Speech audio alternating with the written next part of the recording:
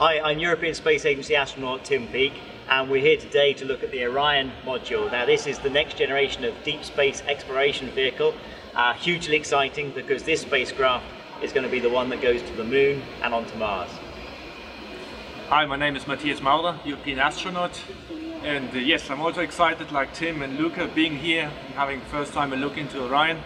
And I'm also proud because Europe, the ESA, is part of this exploration because we built the service module. And I'm European astronaut Luca Parmitano. Being a European, I think that this spacecraft is the future not only for our space agency but for all the space agencies. And together with my classmates and colleagues from the European Space Agency, we hope to be part of that future. Definitely.